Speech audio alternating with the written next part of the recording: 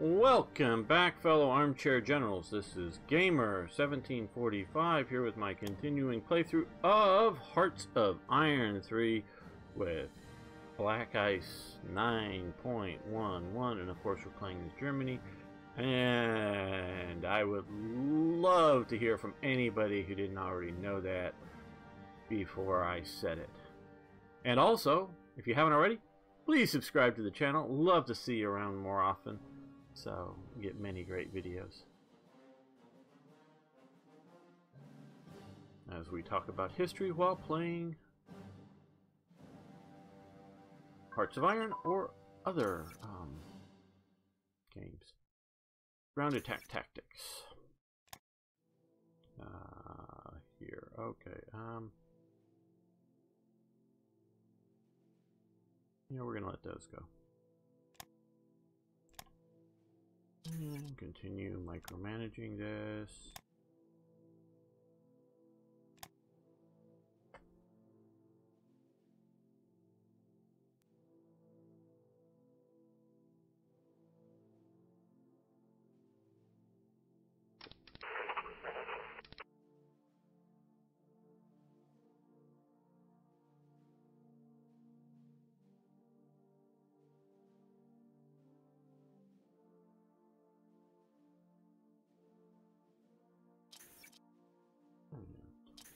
More again.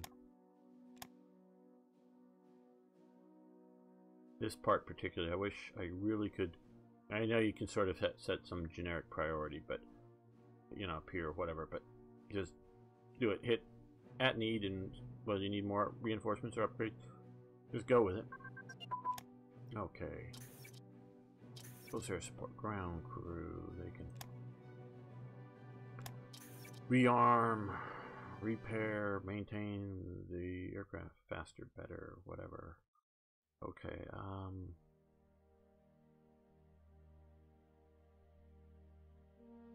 well,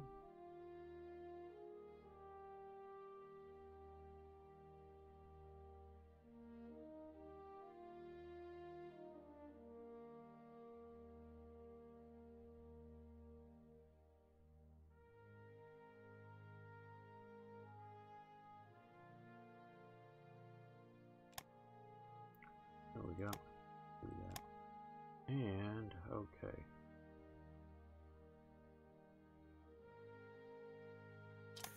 Just all of these.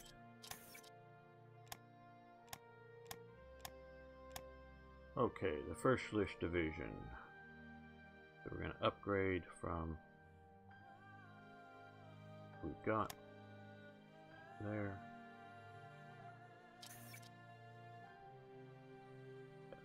Okay, and the second, just forming a new one.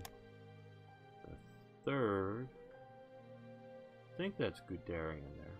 Until it's sort of, at least to me, I think it's a wartime photo. Because see, this guy here, look, he looks like he's scanning the skies for any attacking aircraft. He looks worried about that. Like, why are we stopping out here in the open? I'm at the gun, ready to fire just in case, but that's what it's like to me. Okay. And the 4th Panzer Division. Nice photo. Later in the war, obviously, with a Tiger 1, but cool. What? Oh, that was way good. Any of those on map? No. They're all in the production pool. Okay. They've all got partial. They're still expensive, but they're partially built.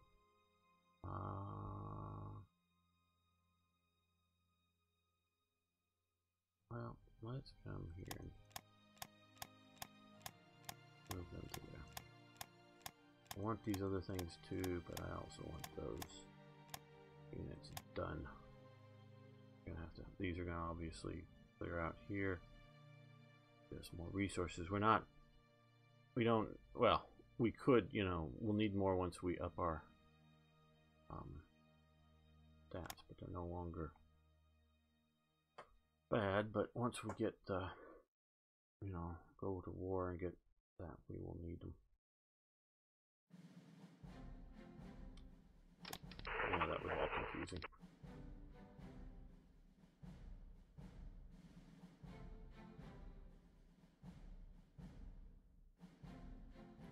send him up here.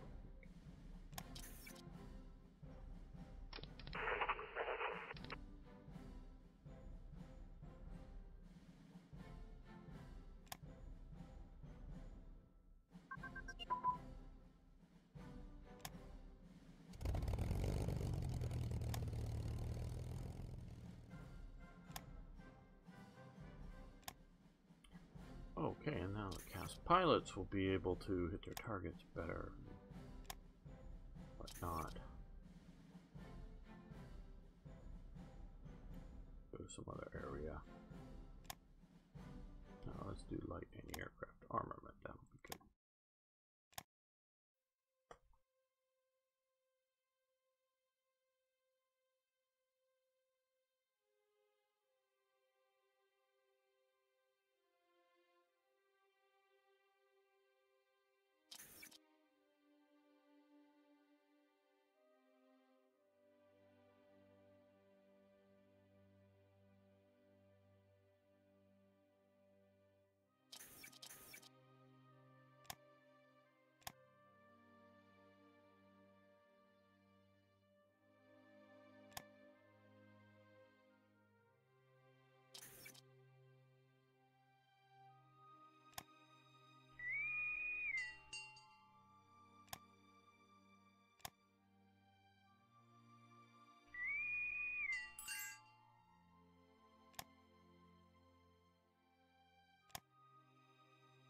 I don't think they attach these. The Flieger Corps.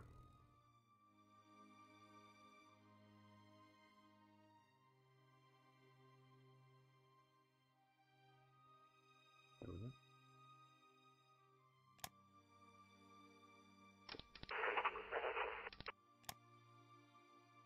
Forward and these guys. So we want to send these guys over there. Who are they attached to? Division. Yeah, let's I should say. Yeah, let's give you a leader here.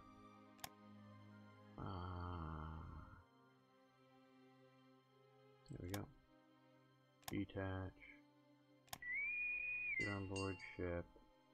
Ship come over, rebase back to you. Finland, Finland, Finland. Yes, yes, you may do so.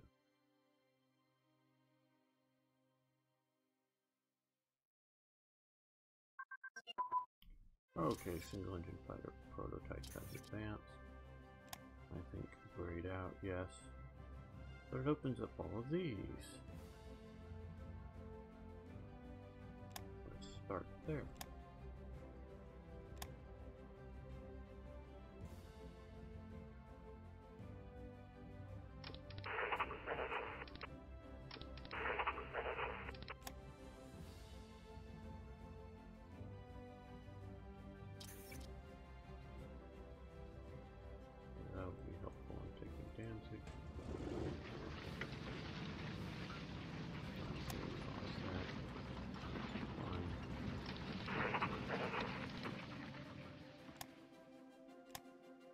This to him as well.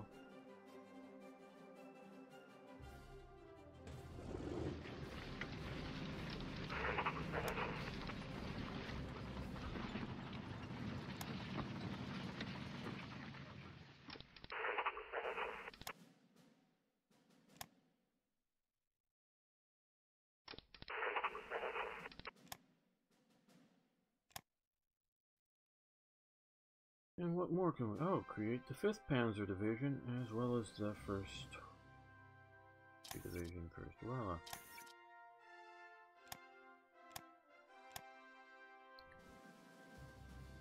okay, the 5th Panzer Division formed November 24th, 1938. Great, cool. That's a cool photo, like it. I guess somebody's girlfriend was name was Paula. Maybe that's the radio operator. Is that what, Wilhelmina maybe or something up there? Interesting. Okay. So we want that, and we'll take the full division.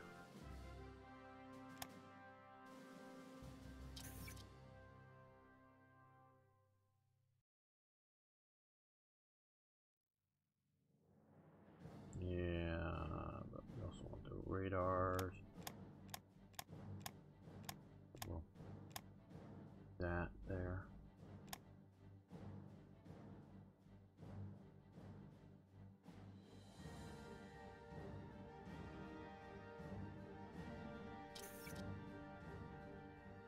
Okay, another group for operation. We'll put you here.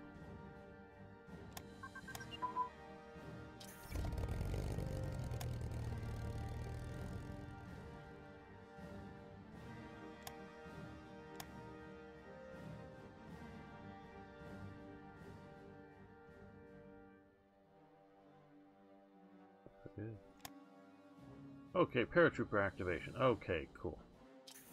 So now we can have paratroopers if we want.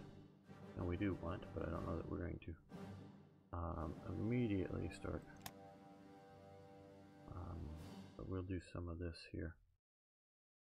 And what else do we?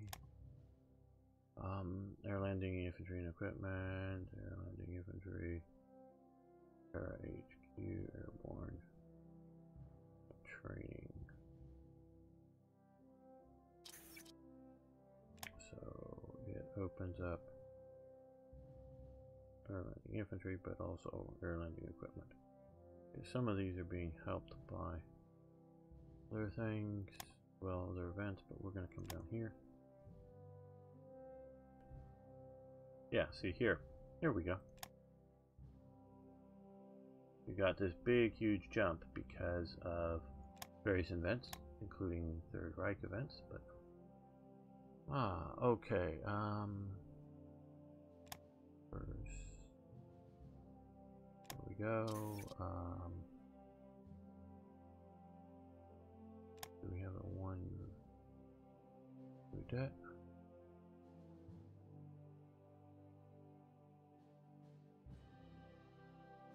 Yeah, there we are.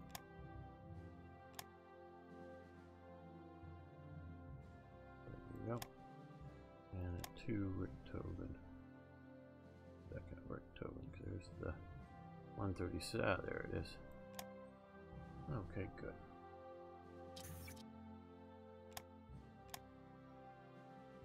We're getting that. We're bringing that down.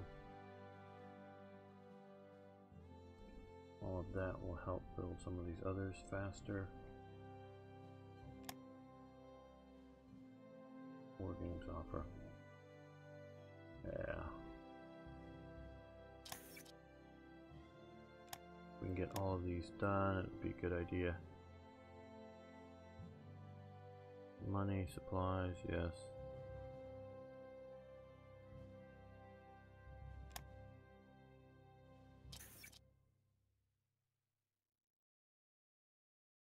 Military parade, yes. We want that.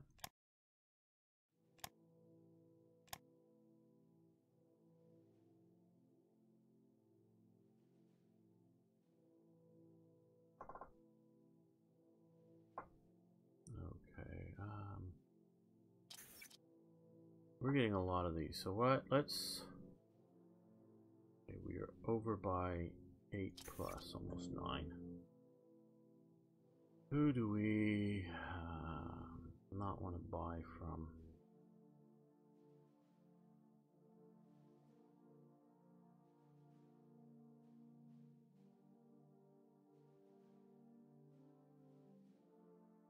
I am. Panama. Let's cancel Panama.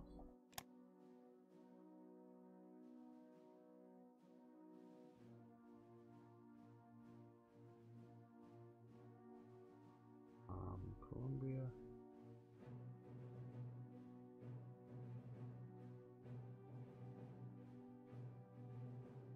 Yeah, let's cancel South Africa's. Okay, that should bring us in more money.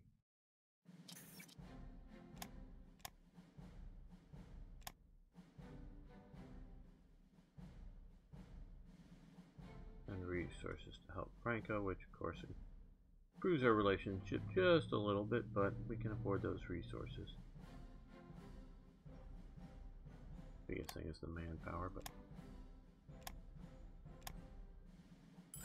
oh, now that they stopped the Japanese trade, we're down negative a little bit, but oh well, no problem.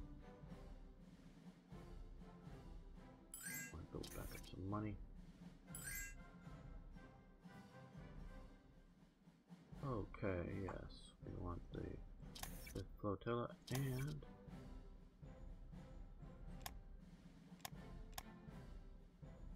the 14th motorized corps.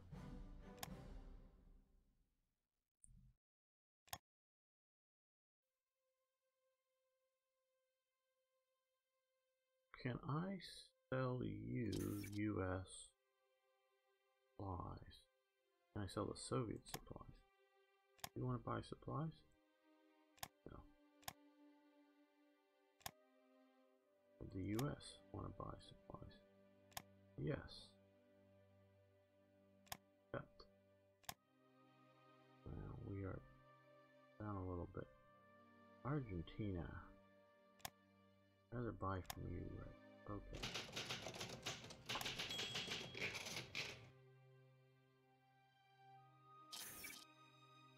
Okay, a friendly nation has placed an order with you. Okay, Switzerland.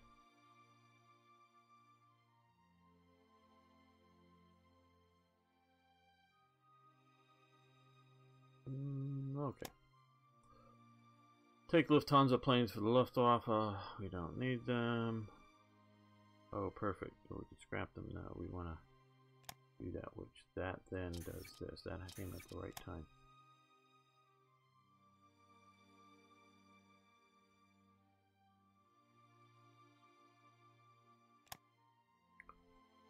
That over there. And the Luftverteidigung Zone West. Basically air defenses for this area of Germany. So it's all part of the West Wall program. And I think you'll want to come down here and yes. It'll cost 1 day of 1.5 IC per. Like I say, you'll want it. There's a lot. It far from makes it invulnerable. It just spreads out a bunch all over the place.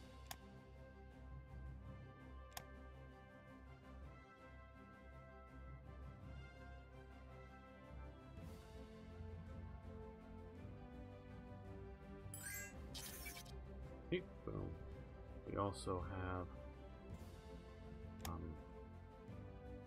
none of those forts yet. They're coming. They're coming. Okay, we got received payment, money, supplies. Good. Rebuild the. What I think the reason that these are happening is I think we already have that. Is that they're still here.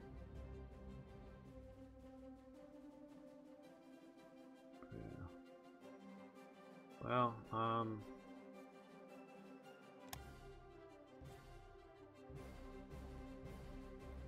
yeah, okay, we'll take it. U.S.-German rift widens. The U.S. State Department assigned its ambassador, Hugh Wilson, pictured, to Berlin to an indefinite tour of duty in Washington and published new protest against Nazi treatment of American creditors. Should we pay our debts and improve relations with the U.S.? Okay, so we can make payments. Now that's going to hurt our relations with the U.S. and cost us money. We don't make payments, it hurts our relationship even more because they're already upset because we haven't been paying off well. So we're going to pay off to keep. Do we want to keep trading with them? Fortunately, we just sort of did, but it hurt us. Okay, the Shell plant. This is Oberst Adolf von Schell. What he wants to do is streamline the production, the number of trucks from of different types of trucks from 113 to 30, and cars from 52 to 19, motorcycles from 150 to 30. And to the best of my understanding, when it says like 113 to 30, that doesn't mean different minor variations in delivery vans. It means just having a basic delivery van model that uses the same engine, transmission, frame, axles, and all the real sort of parts, and maybe the cab, but whether it's enclosed or flatbed or 4 feet high or 6 feet high, van backs or whatever, it's not necessarily zero customization, but it's a streamlining of styles down, similar to like motorcycles. It's it's getting it all down to a few different types of cars and motorcycles for the nation to make it more efficient, to build replacements and maintain these things. This is what can happen under a totalitarian state. Obviously, in the U.S., you can't really do that outside of an actual war. So, automotive construction industry gains 500, and industrial zone gains 15. So we can look at that. This is automotive construction industry here. So obviously we can't research that yet, but this will significantly help it. Come and look here again. Not enough to push it over one, but it is, it'll be sort of like this once we get to starting it. Yeah.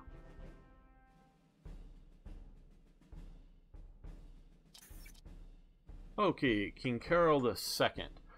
The Führer met with the Romanian King Carol II at Berchtesgadens on the 24th of November 1938. He greatly insulted us by declaring that the Romanian gazetteers that he came, or two Romanian gazetteers, that he came into the Reich only to visit his relatives. Furthermore, he wants to meet with the Führer only because his tour in Great Britain and France failed and his country is in a very frail diplomatic situation. Our delegation made him a cold welcome.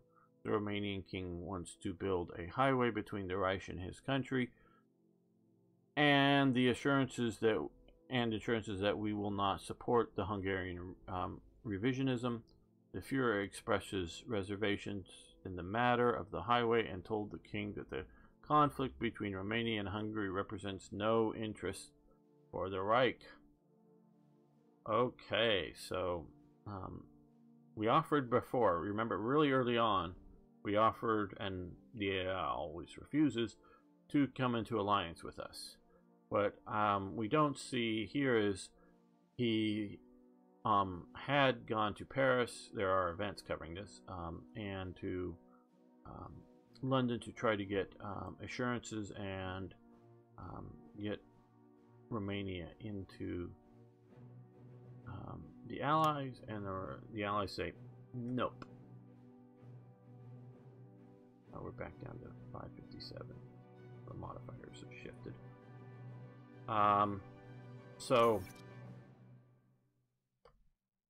that's, because they realize they can't protect Romania from either Germany or the Soviet Union. France and Britain just doesn't have the capacity to do so. Okay, elections in Reichsgau, Sudetenland, December 1938.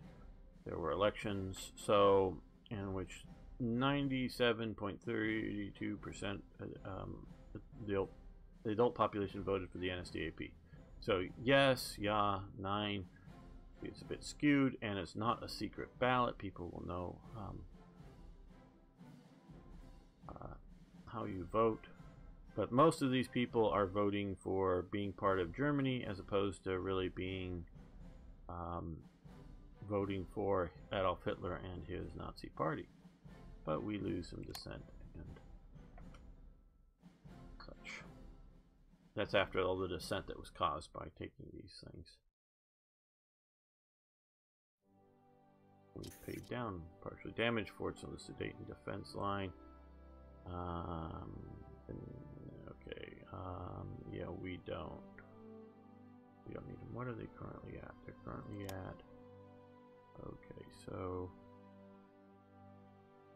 pillbox way down. Yeah, still have some level of defense. We want to create some sort of redoubt down there, but well, I hope to never need that.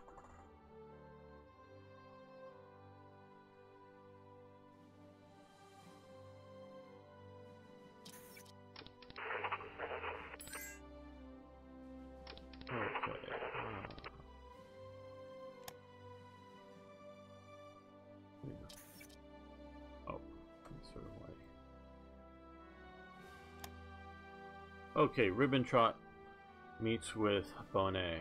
Ribbentrop meets with French Foreign Minister Georges Bonnet in Paris. The Franco-German pact text, the French government and fully share conviction that Pacific neighborly relations between France and Germany constitutes one of the essential elements of a consolidation of the situation in Europe.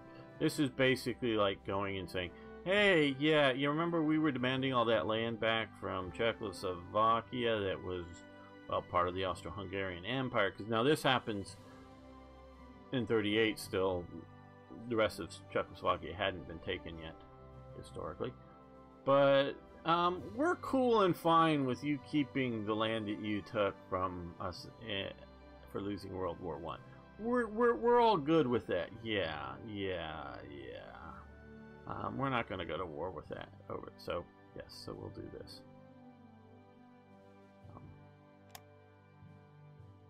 Help our relations.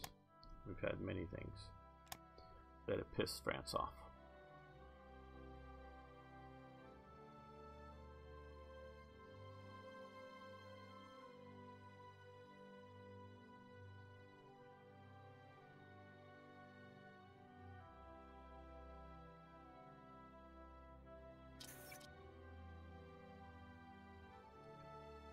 Let's move.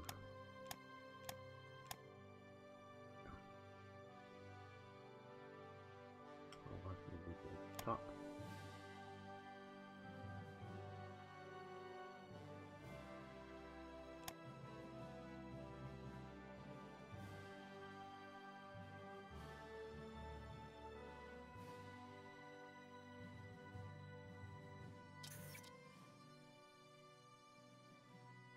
There we go.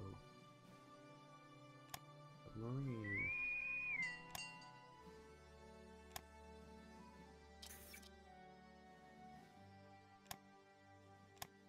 Where do you boat?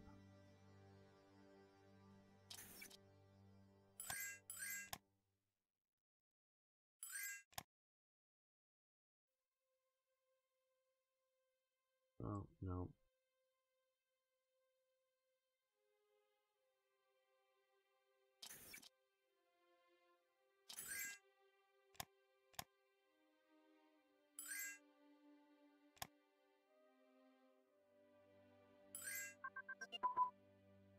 Okay, fighter ground control, good. I'm going to stop that for now.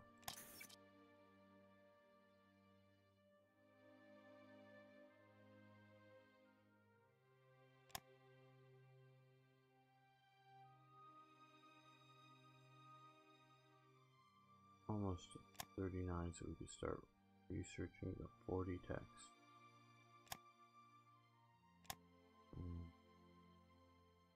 There's a lot of stuff here that would be good. This is good, but I just don't want to add fuel to the needs of the cavalry. Cavalry. I say that wrong, I know. Cavalry. Cavalry. Cavalry.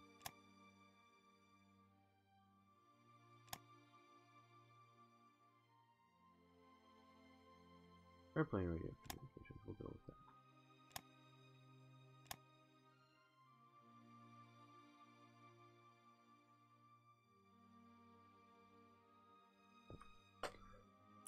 Turn on the clock.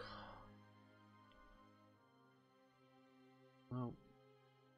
No.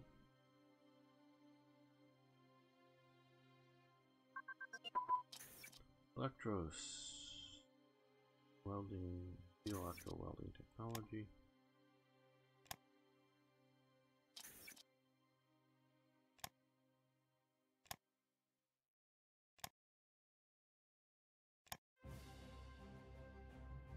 Well, now that we are entering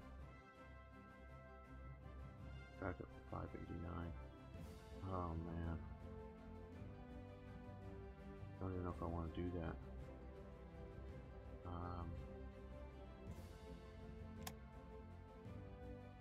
We may just wait till 1940 to do that.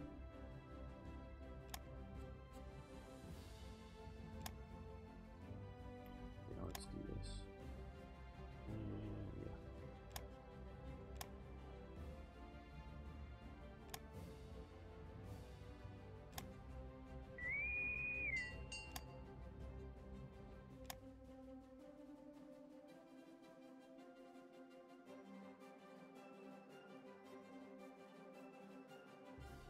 come down here, we get some future U-boat aces that have yet to work their way up. Those aren't meant to be bad, they're just meant to be young men that you get them early and they can get experience by sending them out.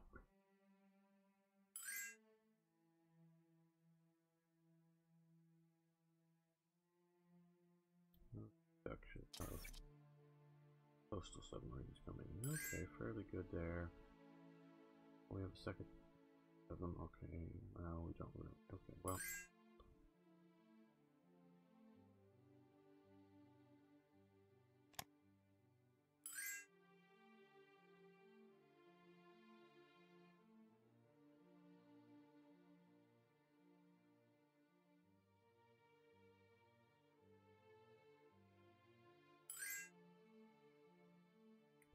Oh, the Soviets.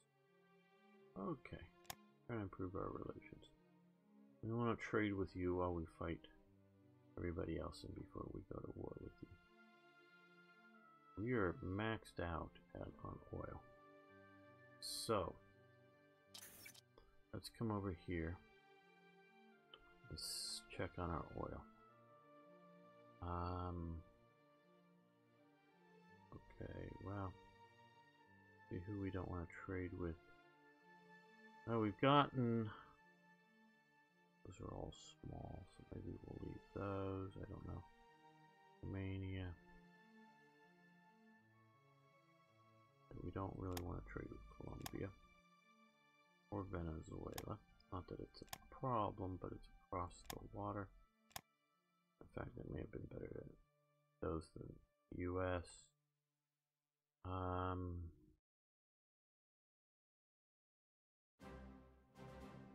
And both of these. And I know this may be partial shooting up because of various other things that come back down, but by doing so, we will reduce some of our costs.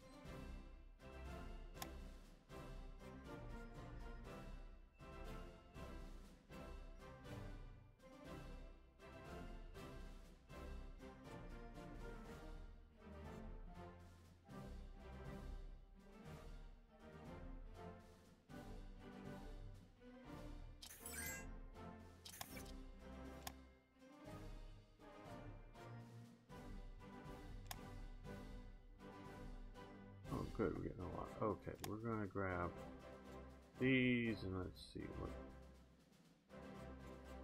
Yeah, that'll do. This first batch will be night fighters. So, we have somebody who has night fighting skill set. No, it doesn't look like it. We'll attach. Well, let's just.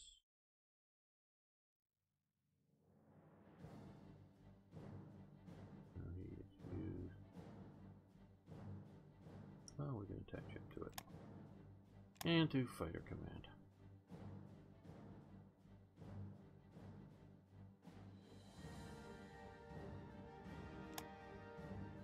And we have some more divisions here.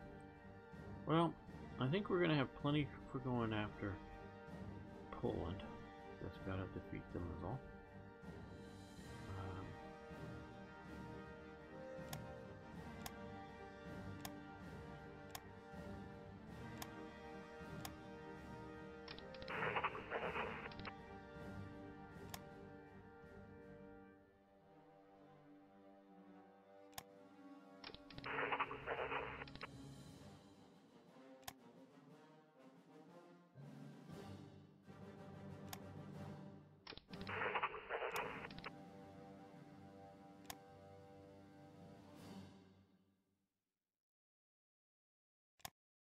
There we go. Good divisions.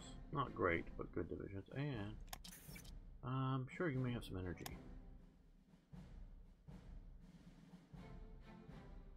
London and forth.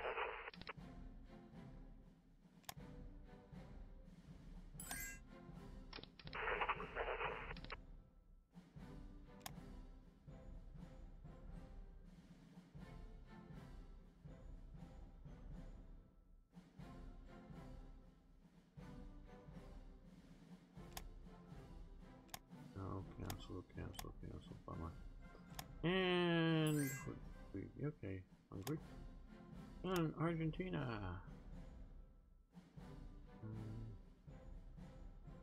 No. Okay, SS Pioneer Schule Radishko.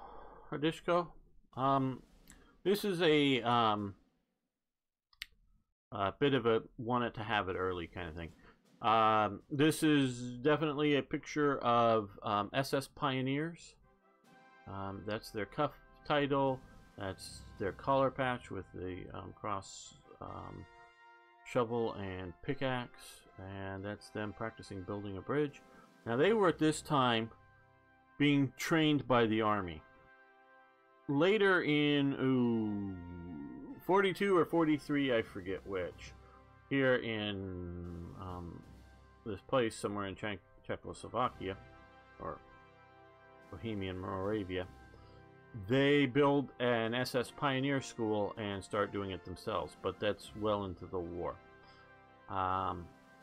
Combination of finding this photograph of SS Pioneers training, you know, after they'd built, I think the bridge just stops there, but they're just training on how to, you know, build it, and that they did have SS Pioneer Sturmbahns and everything. So then, and I looked into it, so that they're being trained by the army, or training at army facilities. So we can leave it to the army, or we can do it. We're going to do this. Now I want to check something here. Just production.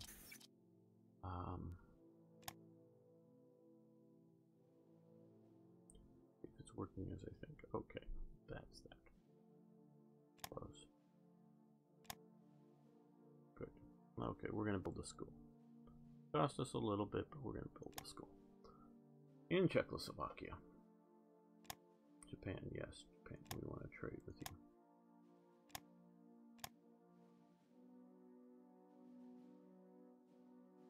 Building up our money again. Good.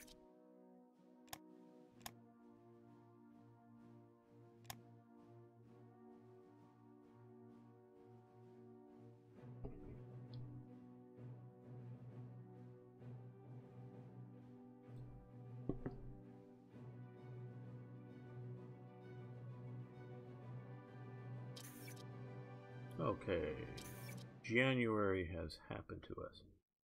Global game balance shifted. Italy has annexed Albania. Okay, third wave. You want the third wave HQs? Yes. Now this we're talking about HQs, I believe, as it says there, and not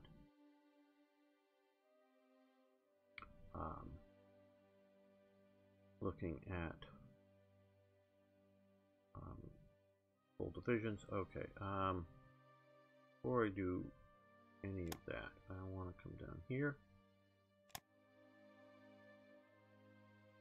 and look at this. So we have national highways, which TRE gives you straight off, and I sort of still fully support that. Mining we've taken, and railroad tycoon. The last one that we can get is agricultural industry. Collectivized farms is purely for communist nations.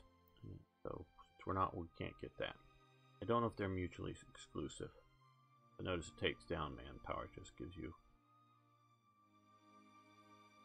me other things. So so we want one more because we'd love a 15% manpower modifier. So annual national focus, still we're going to do economic spying just for that efficiency thing, and national focus here.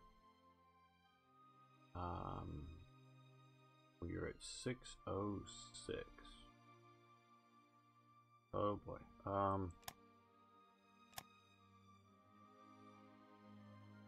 We're gonna save this. Save this. Save this. Save. Be safe. Now. Now we're going to do annual national focus. We're going to go for long term, which that actually sort of hurts us. So, but we're going to do this first. hopefully get the best deal. And we're going to again do Reich economics. It'll be next year that we'll start doing some of these other things. So we have the save if we need to go back. Examine our industry. We're going to boost this and see all of that. We're going to get those heavy industries. Now, before anything changes, I'm going to drop us all the way back to basic mobilization. Temporary. Well, no. Yeah.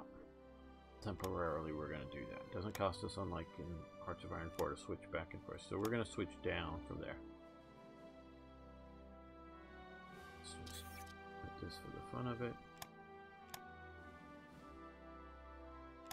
And we're going to see this. Go for it. Let the day happen.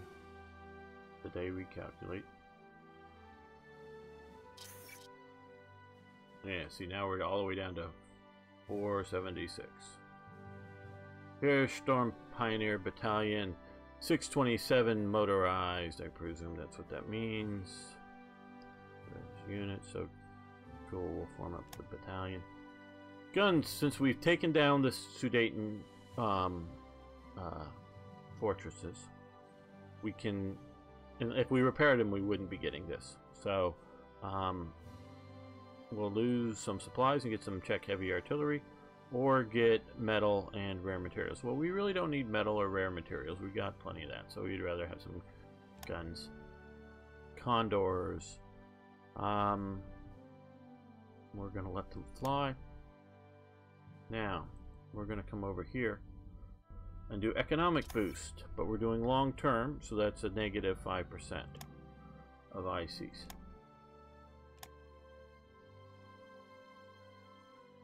And we're going to let them have a day to recalculate that. What's left to do? Oh, there we go. Farm mechanization. Which will dig into our money, but yeah, we want to do that. And we might as well do forming horse vessel, which will remove some other brigades. Okay.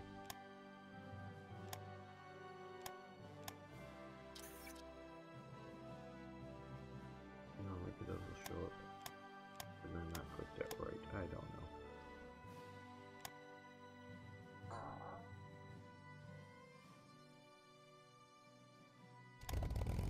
Oh, maybe I didn't click that right. I don't know.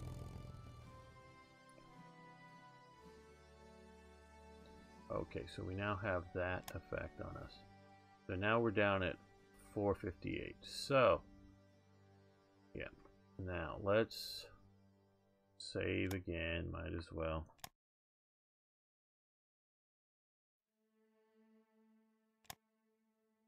Close. Oh, not this. Yes. Let's go back to full mobilization and see what we get.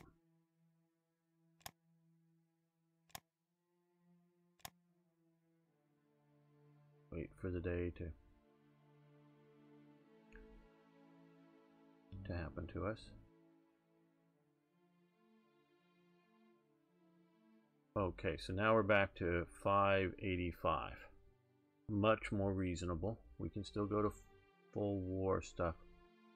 And I still think it's going to be climbing a bit more because, well, no, forget where they were. The heavy ICs go to sort of a formula, you know, minimum, you know, number of ICs. Oh, maybe they're not. I was thinking they'd be red at first, because when you first build them, they gotta sort of repair themselves once they're placed. I guess maybe not. Don't remember exactly where they happened, but we checked some of the likely spots.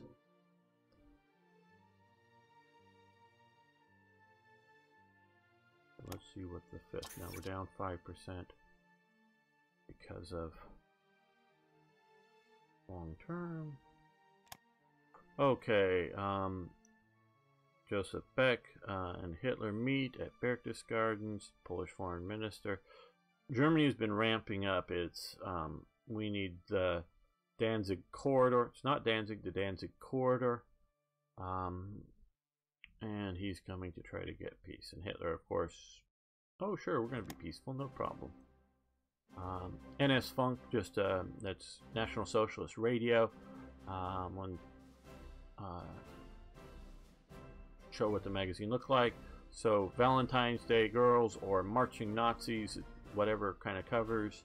And they talk about radio programs. You know, what's going to be on the radio. Just interesting stuff. Not really meant to do anything. National recruiting policy. Well, I'm going to wait for it to hit me with that negative thing. This one, not selected. Like I said before, when I've had that happen. Okay, build mag. Yes, we want to build mag. Factory. And now we want to select this. And we want to go balanced. Yay.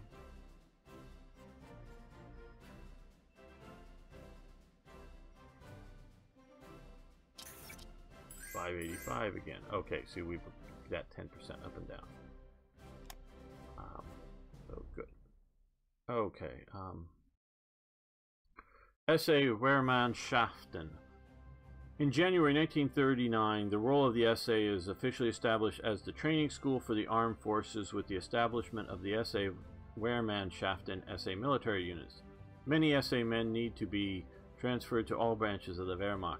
This will make the Army Heer more politically reliable. This will not mean the reduction in the number of units, but the effective strength of the units is reduced because many of the men joining, or many of the remaining men are over 45 years old or have other important jobs and will not be active full-time. Well, most SA men weren't active full-time, but it varied. So basically, more than you can count, units disappear.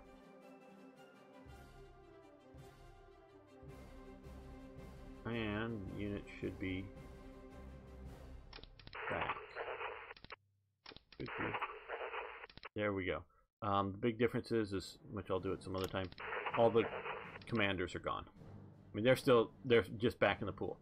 What I did is I have a check for a bunch of units, not all of them, to see that they still exist, so that you didn't either delete them. But notice our manpower's back up big time. So we want to attach these guys.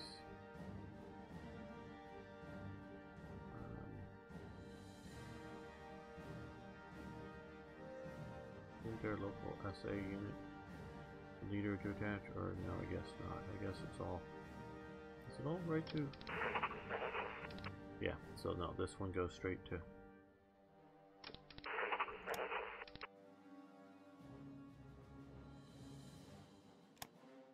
Go to the head of the SA, and this one here. These guys were already the weaker brigade types. So I didn't remove them. He'll get to his local attachment. So that's the last real event for giving you SA units, which is just simply taking away and giving back what you had before, but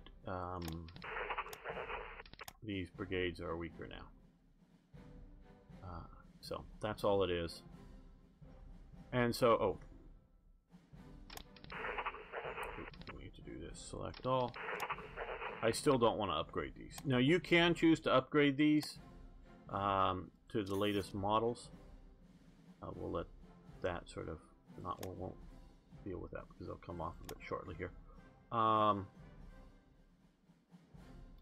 You know, if you want to have them with better suppression and better equipment and things like that, yep, let them upgrade. Go for it, because these aren't disappearing. The earlier units, had you upgraded them, they would have, all that expense in upgrading them would have been wasted because I removed them all. The other units are stronger for combat, and so if you're going in before the beginning of 39 and having a war, Say, like, if you get the war over Czechoslovakia, and instead of going back to the last save, you decide you want to fight Britain and France at that in 1938, great. You have a bunch of SA militiamen to help you hold the line. They're not great fighters because they're meant to be not street fighters, but they're meant to be, you know, just militia kind of things. And so this is militia that's a little better equipped, or this is political militia. So, and they're, you know, more men, stronger, this effective. So these guys now are still useful if you want to use them in occupation zones, and they did use them in occupation zone. I know they created an SA unit here in Warsaw, in which most of the men were transferred from other parts who just had jobs and other reasons to be in Warsaw. Warsaw was devastated, and they were going to rebuild it as something completely different eventually. But there, and I didn't give you any of the SA units, but there were SA units formed in this part of, you know, Alsace-Lorraine when Germany retook it. They also formed and used SA in these parts of occupation, but mostly, and there's other places, but mostly the SA throughout the war period was used as a domestic militia. And unlike the Volkssturm, which included SA men once it's being formed, this is an ongoing throughout the war. So security. You need security for, well, a lot of factories had their own security units. We'll be seeing some events covering some of that. But you need some extra security for, well, a rally or an event or whatever within the Nazi world. You call in the SA. Bombing raids happen. Well, the SA may come out and help clean up the damage along with Tino and other more professional units. But they will also be called out and looked for downed pilots, you know, the bombers or the fighters or whatever, and scour the countryside. I would be shocked if any, well, maybe some of you are so young you just haven't watched it, but most all of you, you know, watched the movie The Great Escape. Well, units like the SA were, you know, when the prison break happened, were sent all out, all over to hunt up, you know, escaped prisoners of war. Also, during the war, the Nazis worked to empty the cities because of bombing. They and they did it primarily to save the population. But a lot of the people did not want to go. They just didn't want to go. So they would force people out, put them on trains. You know, these are the good German types. Put them on trains to the countryside, and then the people would just start migrating back to the cities weeks or months later. They just didn't stay. Part of it also was they were trying to get the kids. They were trying to get the kids away from the parents and their traditional schools and put them in Hitler youth camps and educate them away from their parents in National Socialism. So there was also that political move going on as well. So they were doing that as well as doing, just trying to, you know, but using the bombing as an excuse to get the kids out. But they were also trying to get families, often women with children, but because the men were fighting or being useful in a factory in or near the city. And so that they would use these SA men as security, trying to deal with it. And I'm talking sort of hordes of people moving around that eventually they just give up on trying to do it, arresting the people and sending them back and around. But so this is an internal militia security unit is primarily what they were used. Up until they were starting to feel being invaded, and then they were being put into the Volkssturm, but also in units out in East Prussia, and we've talked a little earlier about some of the Sudeten SA units that were actively used in Poland. They were being used as part of this border mentality, units along the borders as sort of security troops, extra border sort of guards and patrols, and that type of thing. So they were sort of somewhat offensively being used like that as well. So that's sort of the role of the SA, but you've got a pretty good setup here. So now, Speer's done with his new Reich Chancellery. So impress the diplomats. And we walk inside, walk down the long hall. This is through the doors into more halls. But theoretically, you know, diplomats and other people will be waiting for meetings with Hitler or whoever. They had to walk through these big impressive halls, come through here up to this door. I think this is sort of cool architecture. And again, more stuff. In through Hitler, into this, that's the other door, comes into this room. This is sort of his official Reich Chancellery office. After the fall of France, this is where they hold the field marshals ceremony. We'll see where they create a bunch of field marshals and other things like that. But Hitler doesn't spend much time in here, really at all. This is, you know, he isn't here daily with meetings with whoever. I know I've talked about this in other series. I don't think I've talked about this much in this series.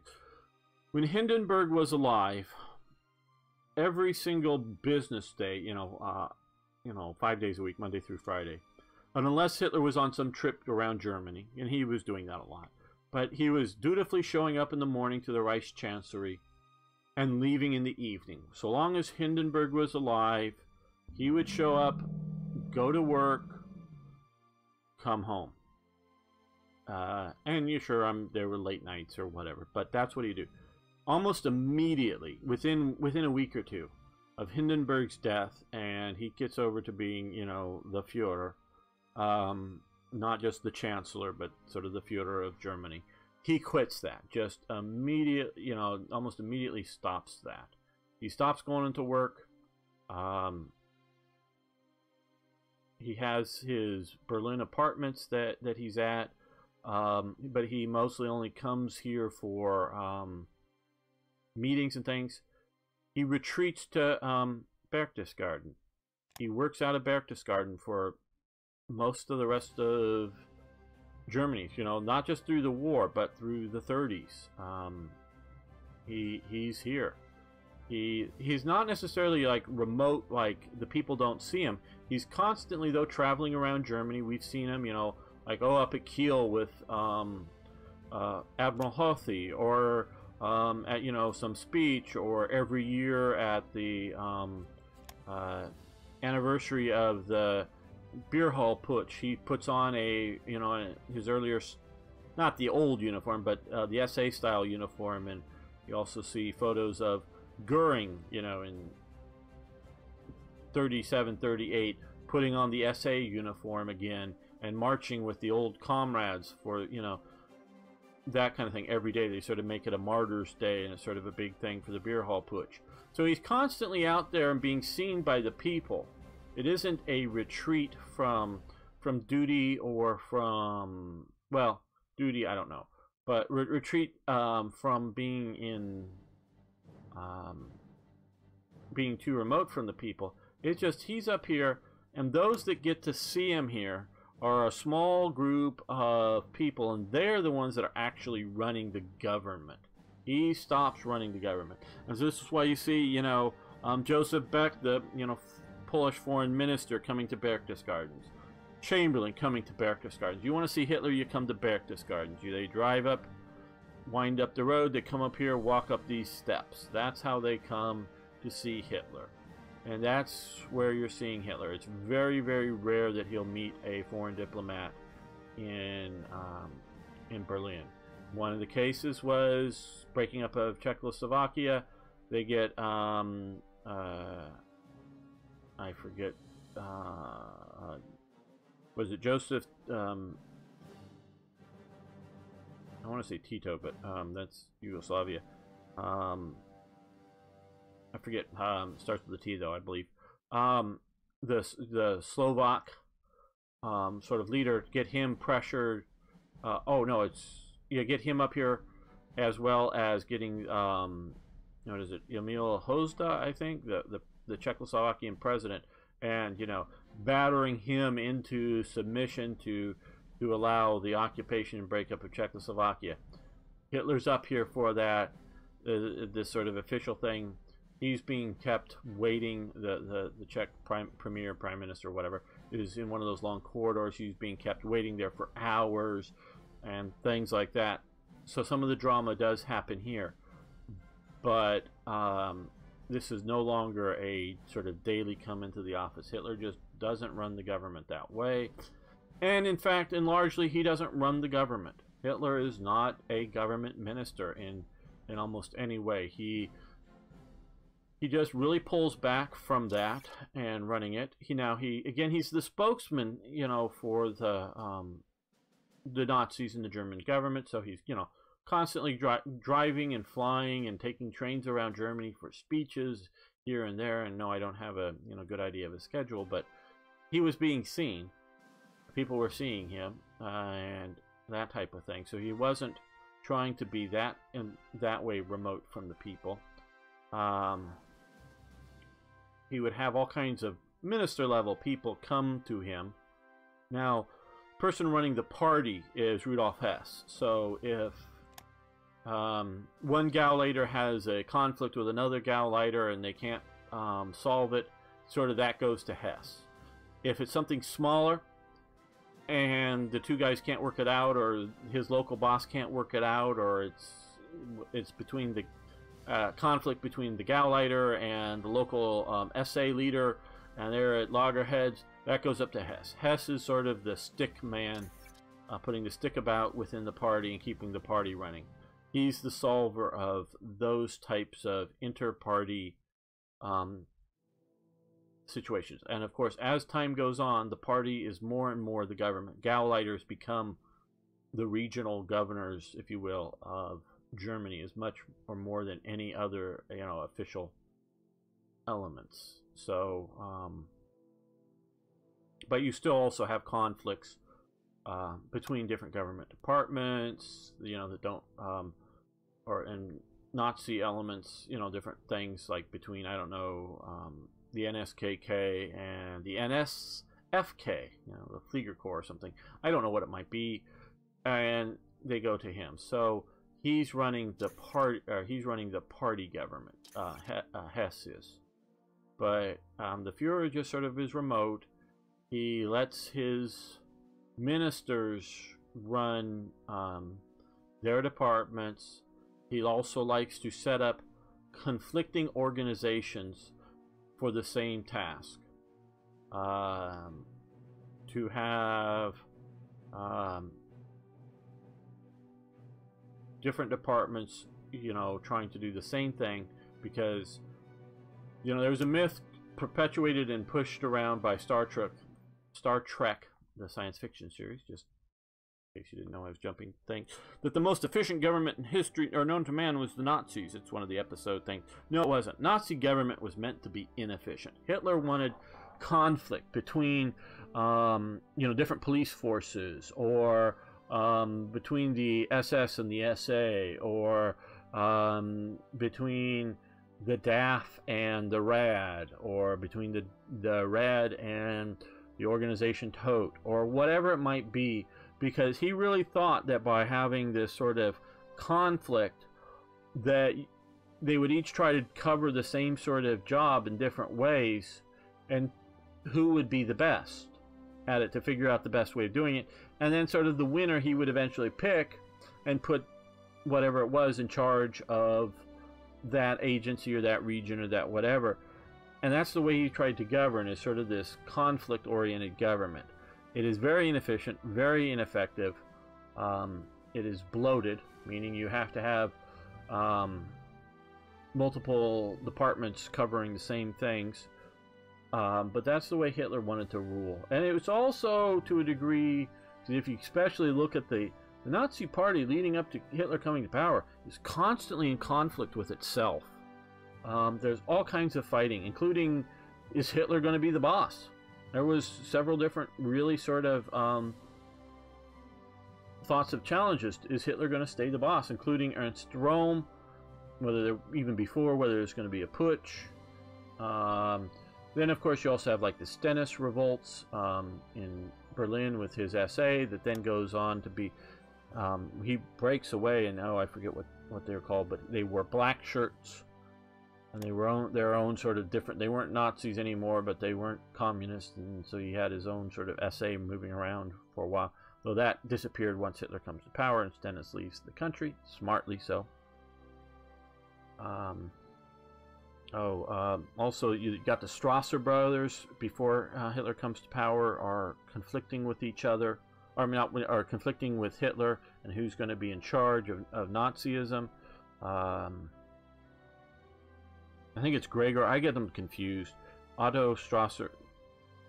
No, Otto Strasser I think is the one that leaves because he sort of loses a power struggle. He leaves Germany. He's in Czechoslovakia for a while and tries to assassinate Hitler at one point. Sends in an assassin who gets caught. I think that was Otto Strasser. Gregor stays in Germany and continues to run, I think, one of the newspapers out of Berlin, one of the Nazi ones, and he gets killed in the Night of the Long Knives. So the one that leaves survives. Then at some point he realizes that I think it's Otto that leaves. Czechoslovakia is too dangerous, so then he goes to I think it's Portugal, and then eventually over to Canada, and where he's in North America. I know for sure by the time the war starts, or at least the war starts for the U.S. So so a bunch of these people are pushed out and different stuff. So Nazi Party politics prior to the Nazis coming to power is very chaotic, and to a degree it stays that way. You've got Goering becoming president of Prussia, so he's in charge of the Gestapo and those police. Other police are in charge of other sections, and so other regions and different conflicts. And it's only over time does Himmler fully get in charge of all of the police everywhere, including the Gestapo, and the Gestapo has moved into the SS officially, not just its own department. So you get all this stuff over time. It's constantly conflicting, and Hitler's trying to stay above it. And the minister type levels and the very, very high levels people, they know that Hitler knows what's going on, that there's these conflicts. But you're sort of lower mid-levels and your sort of low-level people, they all see this as, oh, Hitler doesn't know. If Hitler only knew, he would solve this problem. Now, sometimes he was causing the problems because putting in some sort of policy and the people don't like it. And then he would come in and, the local Gauleiter overstepped his bounds or misunderstood, and I'm here to solve it. Sometimes personally coming, sometimes just sending a letter and whatnot, and a representative, maybe Hess or somebody, to come in and officially do the Führer's proclamation. And the local Gauleiter, especially if he was following Hitler's or one of the higher-ups' orders, knows he's not in any sort of trouble, just that they have to pull back on the policies. Now, sometimes the Gauleiter does sort of push further ahead with a Nazi program than he should. And sometimes it works. Sometimes the people accept it, and everyone's like, and the Nazis are like, well, good, now let's have all Gauleiters do this. Sometimes that happens. Other times it's like, oh shit, this is causing problems. He does get a slap on the wrist. And there are some demotions and firings and whatever else. So, Hitler runs this chaotic organization. That's just the way Hitler runs things. But this whole office thing is all for show. And it's cool if it's the kind of show you want to do. And if you're trying to have a big, impressive country, that's what you sort of do. Especially, and if you look at the whole thing, it's a different architectural style, you may note, but it's very much along the Palace of Versailles. Now Hitler, I don't know if Hitler actually ever visited Versailles once they got Paris. He had never been to Paris in peacetime or before they conquer it. But just the idea of the long hallways, you move from one sort of room to the next room that are long, in essence, maybe not so much hallways, but long halls. you know, meeting halls kind of thing that you move around, and different courtiers and diplomats and diplomatic groups might be around for some big thingy. And it's that sort of kind of stuff that it's sort of patterned after. Getting into meeting them. Okay, and so again, this affects many, many countries, and the NSDAP gained popularity, maybe just because they stopped construction of it, and Berlin is not carrying up Berlin so much.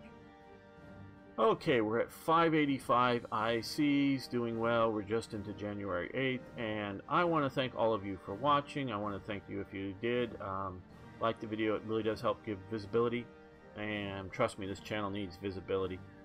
And please post questions, comments, suggestions, ideas, corrections. Love hearing from you. See you next time for more Hearts of Iron.